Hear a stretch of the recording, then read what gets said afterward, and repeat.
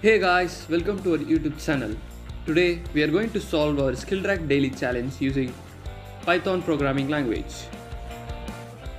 Before going to logic, if you didn't subscribe to our channel, then subscribe right now and make our work more meaningful.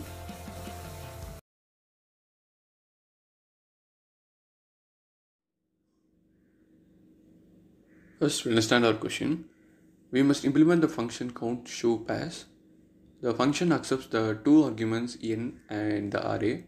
So here n represents number of shoes and array represents the integer array as the color of the shoe, and all shoes are of the same size, and the count of the number of matching pair of shoes must be the output. So finally we must return the count. Now we'll take our first test case. So in this test case we have 9 as the number of shoes, and now we are going to find the count of number of matching pair of shoes. So the pair count will be initially 0. So here we have the count of shoes. So first we have 15, then we are checking for another pair. So here we have another 15. So these two form a pair. So the pair count will be 1 now. So now we'll remove those shoe, and now we have another pair, that is 25 and 25.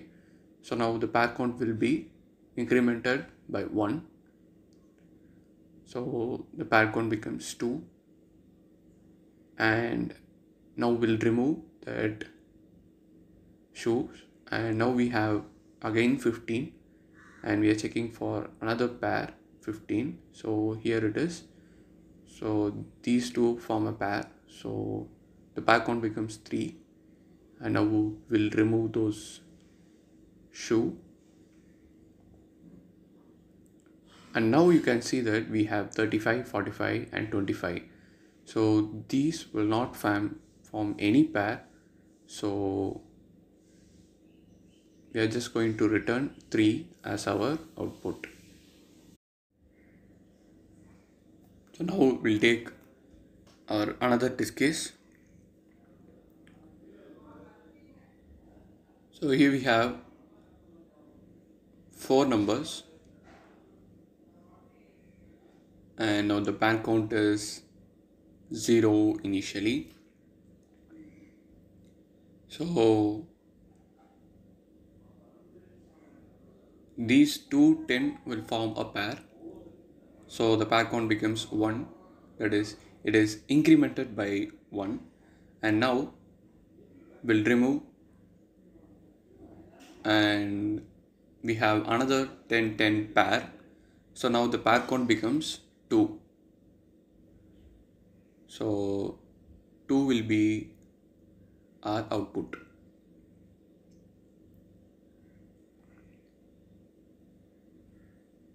So we'll just return the pair count as our output. We'll solve this in C programming language. So here we have the main function where we get the integer n, and then we have the array of size n. So we are getting it by iterating from 0 to n, and then here we have the printf of the count shoe pair of n comma array. So our task is to implement this function. So here we have that.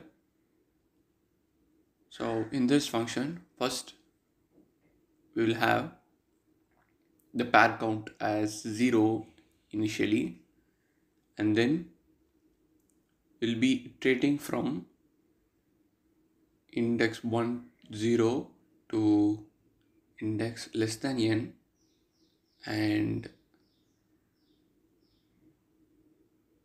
for the int int2 equal to index 1 plus 1, and